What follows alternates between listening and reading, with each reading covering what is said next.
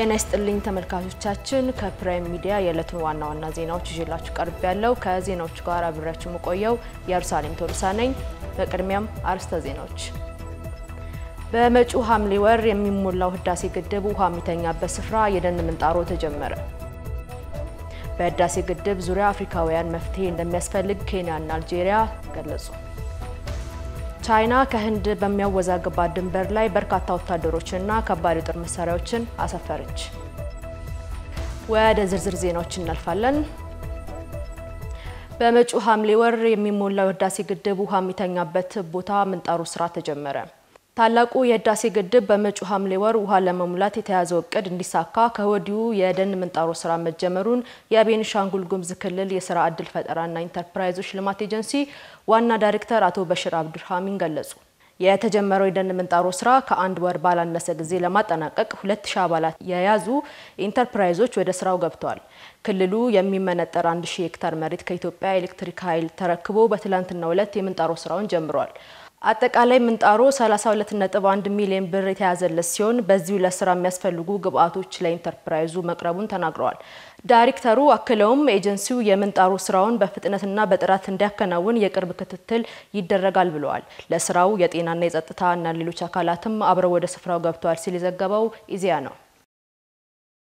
ኢትዮጵያ ከ300,000 የአሜሪካ ዶላር በላይ የሚያወጣ የኮሮና ቫይረስ መከላከያ የሕክምና መስጫ ቁሳቁስ ለጅቡቲ እርዳታ አደረገች።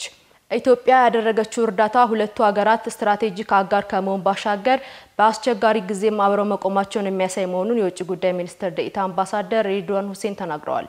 እርዳታው የኮሮና ቫይረስ መከላከያና ከተከሰተም በኋላ ምላሽ ለመስጠት የሚያስችሉ መሆናቸውን አምባሳደር ሬድዋን ለጅቡቲ የጤና ሚኒስትር ባስረከቡበት ወቅት ገልጸዋል። ሁለቱ ሀገራት የጋራ ድንበር የሚጋሩ በመሆናቸው በሽታውን ለመከላከል በትብብር መስራት እንደሚያስፈልግ አምባሳደር ሬድዋን መናገራቸውን ኢዜአ ዘግቧል። ኢትዮጵያ የኮሮና ቫይረስን በመከላከል ረገድ የሰራቻቸውን ስራዎች ያጋጠሟትን ችግሮች ለዓለም ጤና ድርጅት አካፈለች። የዓለም ጤና ድርጅት በኮሮና ቫይረስ ዙሪያ ከአባል ሀገሮች ጋር ጉባኤ አካሂዷል። ዶክተር ሊያ ኢትዮጵያ በሽታውን ለመከላከል አስቀድማ በርካታ እርምጃዎች መውሰዷን ገልጸው በአሁኑ ወቅት ግን በርካታ ቁጥር ያላቸው ኢትዮጵያውያን ስደተኞች ከተለያዩ ሀገራት ወደ ሀገራቸው እየተመለሱ በመሆናቸው የለይቶ ማቆያ እጥረት መከሰቱን ተናግረዋል። በኢትዮጵያ የተጠለሉ በመቶ ሺዎች የሚቆጠሩ የተለያዩ ሀገር ዜጎችም በመኖራቸው የቫይረሱን መከላከያ ግብአቶች እጥረት ሌላኛው ተግዳሮት ነው ብለዋል። አምቦ ዩኒቨርሲቲ የኮቪድ-19 ላቦራቶሪ ምርመራ ማዕከልን አደራጅቶ ወደ ስራ አስገባ። የምርመራ ማዕከሉ አሁን ላይ በቀን እስከ 560 ናሙናዎችን የመመርመር አቅም እንዳለው የተገለጸ ሲሆን በሙሉ አቅሙ መመርመር ሲጀምር ከ1000 በላይ ናሙናዎችን መመርመር የሚያስችል ነው ተብሏል። ይህም ቀደም ሲል ለምርመራ ወደ አዲስ አበባና ነቀምት ይላኩ የነበሩ ናሙናዎችን በማስቀረት የምዕራብ ሸዋ ዞንና አካባቢውን የምርመራ ፍላጎት የሚሸፍን ይሆናል የተባለው። ማዕከሉ የጤና ሚኒስትር ዴኤታው ዶክተር ደረጀ ዱጉማ፣ የኦሮሚያ ጤና ቢሮ ኃላፊ ዶክተር መንግስቴ በቀለ በተገኙበት መርቀው ከፍተውታል። ዩኒቨርሲቲው ከዚህ በተጨማሪ በግንዛቤ ማስጨበጫ ስራ የእጅ ንጽህና መጠበቂያ ሳኒታይዘሮችን በማምረት እንዲሁም በተለያዩ ካምፓሶች የኮቪድ ለይቶ ማቆያና ሕክምና መስጫ በመሆን ሀገር አቀፍ ቫይረሱን የመከላከል ስራን እያገዘ መሆኑ ተጠቁሟል። ዩኒቨርሲቲው የኮቪድ-19 ላቦራቶሪ ምርመራ መጀመሩን ተከትሎ በክልሉ ያሉ የምርመራ ማዕከላት 10 ደርሰዋል። በአጠቃላይ በኮቪድ-19 የላቦራቶሪ ምርመራ በሀገር አቀፍ ደረጃ 34 ማሽኖች በስራ ላይ ናቸው። አሁን ደግሞ ወደ ዕለቱ የኮሮና ቫይረስ መረጃ እናልፋለን። መረጃው ተከታትለን እንመለሳለን። አብራችሁን ቆዩ።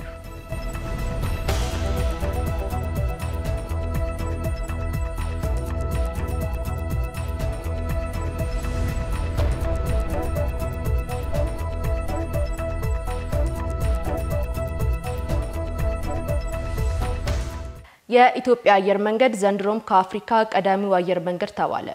እንደ አፍሪካ ሎጂስቲክ.ኮም ዘገባ አየር መንገዱ በሰጠው አገልግሎት አሁንም ከአፍሪካ ቀዳሚ ሆኗል።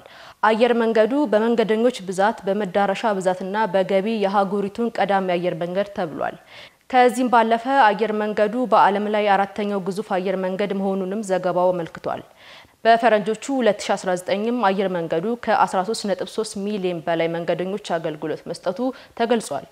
በኮሮና ቫይረስ ምክንያት ወደ በርካታ ሀገራት የሚደረገው በረራ ሙሉ በሙሉ እና በከፊል ያቆመው አየር መንገዱ የህዝብ ማመላለሻ አውሮፕላኖችን ወደ ካርጎ ጭነት በመለወጥ ባከናወነው አገልግሎት ከበርካታ ሀገራት ምስጋና ተችሮታል።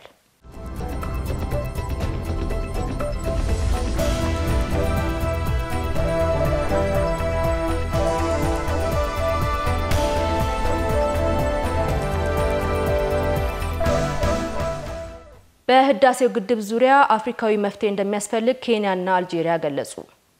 የአልጄሪያው ፕሬዝዳንት አብደልማጂድ ኢትዮጵያ በናይል ወንዝ ፍትሃዊ ተጠቃሚነትና በሌሎች የታችኛው የተፋሰስ ሀገራት ላይ ጉዳት እንዳይደርስ ትኩረት መስጠቷ በበጎ እንደሚመለከቱት ተናግረዋል።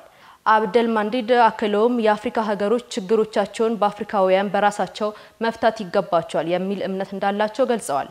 በተያያዘም ኬንያ በታላቁ የህዳሴ ግድብ በኢትዮጵያ በግብጽና በሱዳን መካከል ያለው ልዩነት በድርድር ሊፈታ እንደሚገባው ገልጻለች። የኬንያ የውሃና መስኖ ልማት ሚኒስተር ሲሲሊ ካሪዮኪ በኬንያ የፌዴሪ ባለሙሉ ስልጣን አምባሳደር መለስ ዓለምን በጽፈት ቤታቸው ባናገሩበት ወቅት ከህዳሴው ግድብ ጋር ያለው ሁኔታ እኩል ተጠቃሚነትን የሚያረጋግጥ ሊሆን እንደሚገባው ተናግረዋል። አምባሳደር መለስ ዓለም በበኩላቸው ታላቁ የኢትዮጵያ ህዳሴ ግድብ ኢትዮጵያውያን በራሳቸው ወጪ የሚሰሩት መሆኑን ጠቅሰው ፕሮጀክቱ ከኛም አልፎ የቀጠናውን ልማትና ኢኮኖሚያዊ ውህደት እውን ለማድረግ የሚያስችል ነው ብለዋል። ዘገባው የኢዚያ ነው። በየመን 2.4 ሚሊዮን ህጻናት ለከፋ ረሃብ ሊዳረጉ ይችላሉ ሲል ዓለም አቀፉ የተራድኦ ድርጅት ዩኒሴፍ አስጠነቀቀ። በሀገሪቱ እንዲያለ የከፋ ቁጥር የሚመዘገበው እስከ ፈረንጆቹ 2020 መጨረሻ ባለ ጊዜ ውስጥ መሆኑን ድርጅቱ አሳውቋል። ዩኒሴፍ እንዳስታወቀው በሀገሪቱ ከሚገኙ ህጻናት 20% የሚሆኑት ለምግብ እጥረት ይዳረጋሉ። ይህም የህጻናቱን ቁጥር ከ2.4 ሚሊዮን በላይ ያደርሳል ብሏል። በዓለም ላይ ከፍተኛ አደጋን የደቀነው የኮሮና ቫይረስ የየመን ረሃብ አስከፊ ያደርገዋል ያለው ድርጅቱ የሀገሪቱ ህጻናት አስቸኳይ ደራሽ እርዳታ ያስፈልጋቸዋል ብሏል። ከዚህም ሌላ 9.5 ሚሊዮን የሚሆኑት የየመን ህጻናት ንጹህ የመጠጥ ውሃ አለማግኘታቸው ተዳምሮ በሀገሪቱ ያሉ ጉዳዩን ከድጡ ወደ ማጡ ያደርገዋል። በሁቲ አማጽያንና በሳውዲ ጥምር ኃይል መካከል ለ5 ዓመታት በዘለቀው ጦርነት ሀገሪቱ የጦርነት ቀጠና ሆናለች። 20 ሚሊዮን አሜሪካውያን በኮሮና ቫይረስ ሳይጠቁ እንዳልቀሩ ተገለጸ። በአሜሪካ በአሁኑ ወቅት በቫይረሱ የተያዙ ሰዎች ቁጥር 2.3 ሚሊዮን ነው ቢባልም ቁጥሩ ከዚህ በላይ ሊሆን እንደሚችል የአሜሪካ በሽታ መከላከልና መቆጣጠር ማዕከል አስታውቋል። የዶናልድ ትራምፕ አስተዳደር መንግስት ለጉዳዩ በቂ ትኩረት ያለ መስጠት የምርመራ ሂደቱን በቫይረሱ የስርጭት ስጋት መጠን ያለ ማስፋፋትና በቫይረሱ የሚያዙ ሰዎችን ምንም አይነት ምልክት አለማሳየታቸው ለቫይረሱ አስከፊነት ዋነኛ ምክንያት መሆናቸውን ባለሙያዎቹ ገልጸዋል። ይህ ትንበያ በወጣበት በትላንትናው ዕለት እንኳን ፕሬዝዳንት ዶናልድ ትራምፕ አፍና አፍንጫ መሸፈኛ ጭንብል ሳያደርጉ ህዝብ በተሰበሰበበት ቦታ ሲንቀሳቀሱ ታይተዋል። በሀገሪቱ የቫይረሱ ስርጭት በጣም በከፍተኛ ፍጥነት እየተስፋፋ ባለበት በዚህ ወቅት አንዳንድ ግዛቶች የጣሉትን ገደብ እያላሉ ይገኛሉ። በትላንትናው ዕለት በአንድ ቀን ብቻ 39000 አሜሪካውያን በቫይረሱ ሲያዙ አጠቃላይ ተጠቂዎች ቁጥር ከ2.3 ሚሊዮን ዘሏል። ዘገባው የአሶሺየትድ ፕሬስ ነው። ቻይና ከህንድ ጋር በሚያወዛግባት ድንበር ላይ በርካታ ወታደሮቿንና ከባድ የጦር መሳሪያዎቿን አሰፈረች። ከፍተኛ ቁጥር ያለው ወታደር በሂማሊያ ተራራ ድንበር ላይ መስፈሩን ህንድም ለመጀመሪያ ጊዜ ማረጋገጫ ሰጥታለች። የህንዱ የውጭ ጉዳይ ሚኒስተር መስሪያ ቤት ቤጂንግ በአካባቢው ላይ ያለውን ውጥረት እያባባሰች ትገኛለች ሲል የቻይና መንግስትን ከሰዋል። የሚኒስትሩ ቃል አቀባይ አኑራግ ስሪቫስታቫ በሰጡት ማብራሪያ እንዳመለከቱት በተመሳሳይ ህንድም ወታደሮቿንና የጦር መሳሪያዎቿን ትልካለች ብለዋል። በተቃራኒው ቻይና በአካባቢው ላይ ለተነሳው ዝግብ ህንድን ተወነጅላለች። ሁለቱ የኒውክሌር የጦር መሳሪያ የታጠቁ ጎረቤት ሀገራት አሁን ከወትሮ የተለየ ፍጥጫ ውስጥ ገብተዋል። ዘገባው የአልጀዚራ ነው። በመጪው ሐምሌ ወር የሚሞላው ህዳሴ ግድብ ውሃ የሚተኛበት ስፍራ የደን ምንጣሮ ተጀመረ። በህዳሴ ግድብ ዙሪያ አፍሪካውያን መፍትሄ እንደሚያስፈልግ ኬንያና አልጄሪያ ገለጹ።